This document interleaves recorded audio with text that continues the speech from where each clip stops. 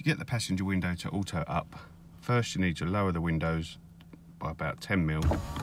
This will stop the windows from catching on the door after you've taken the switches out.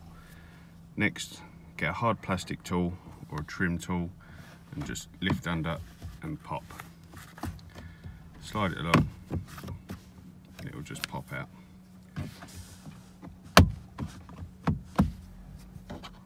Get your 2 fingers under there, lift out.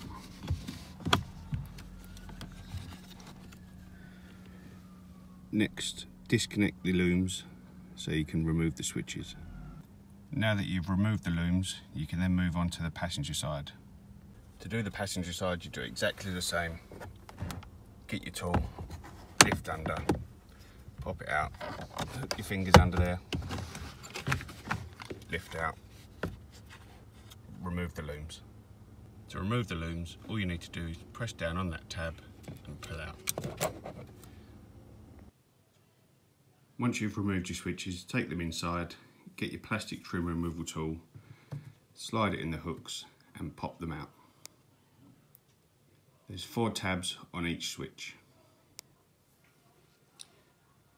Now with a very sharp knife, take the passenger window switch. I've already done mine. As you'll see, on the left and the right, there's 2 tabs. Cut these 2 tabs off and that will allow you to pull the switch up to the 2nd click. Do the same with the driver side switch. On this one, you'll see there's lots of little tabs. Again, I've already done this on mine. Just use your knife, cut them off, and you'll get the auto click. Now reassemble your switches by pushing them in.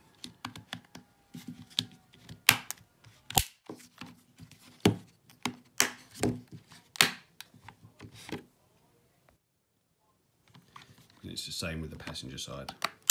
Just right back in.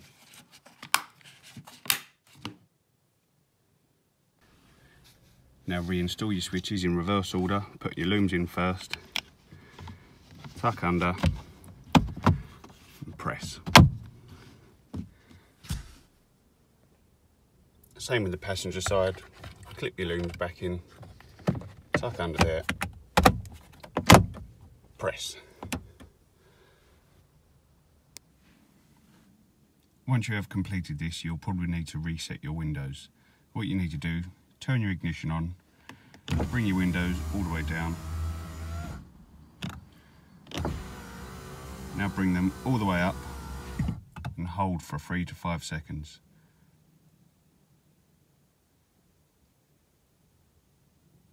Let the windows come down and they should come up automatically.